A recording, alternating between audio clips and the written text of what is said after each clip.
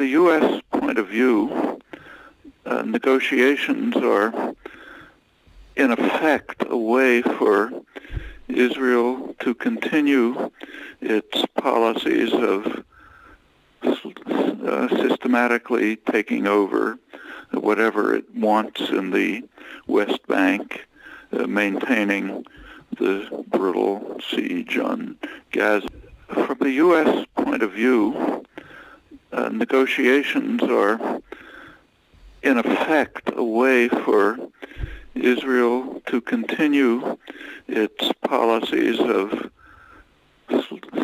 systematically taking over whatever it wants in the West Bank, maintaining the brutal siege on Gaza, separating Gaza from the West Bank, and of course occupying the Syrian Golan Heights, all with full U.S. support.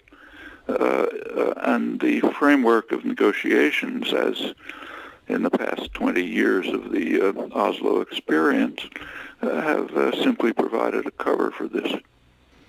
Well, they're probably partly out of desperation. I mean, you can ask whether it's the right choice or not, but they don't have many alternatives. If they were to refuse to join the U.S.-run negotiations, their basis for they survive on donations, essentially.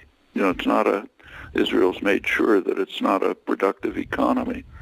So they're a kind of what in Yiddish would be called a schnorrer society.